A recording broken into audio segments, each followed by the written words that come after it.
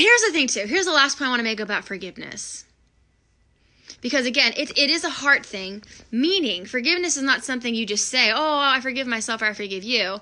If you say it, but you don't actually back it up, meaning, let's say you did something that you know is stupid, and you realize it was stupid and you want to forgive yourself, so you say, okay, I forgive myself, but then you keep doing it, you keep acting out of integrity, then you actually haven't, to me, that's not real forgiveness, because that's acting out of harmony with your highest good. That's acting out of integrity with what you truly desire. So real forgiveness is a heart thing, but it's also like a full, it's a full, like, turning away from.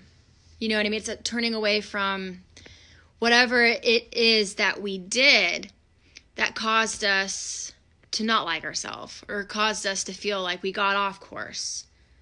So I think forgiveness, so another part to forgiveness is actually truly changing and truly using the situation to transform yourself.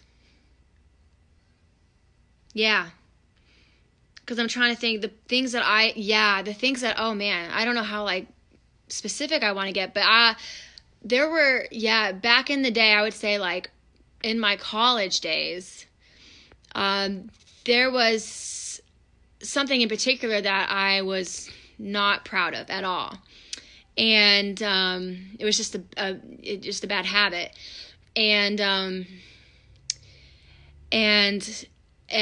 you know, I went through, I would say I truly forgave myself when I actually stopped the bad habit, if you will. When I actually changed. It was like I wanted to change. I knew I needed to change, but I would keep doing these stupid things, and I hated myself for it.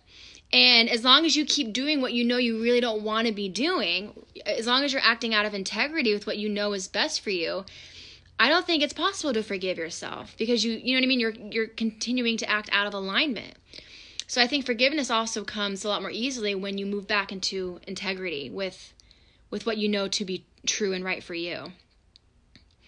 Yeah. Yeah, of course. Thank you. You're welcome, Fiona.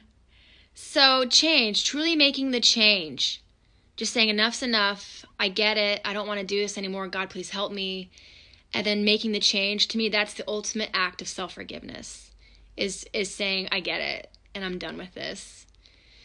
And then when you come back into alignment and you're feeling good, you're feeling proud of yourself, it gets a lot easier to say, I forgive me. Because to me, that's old Madeline. Like who I was 10 years ago, 15 years ago is not who I am now. And I have no problem forgiving her. And I love her because everything that she went through, like I have no hatred towards, no judgment towards. I just think it's part of my life path. So it is what it is. It's really the bottom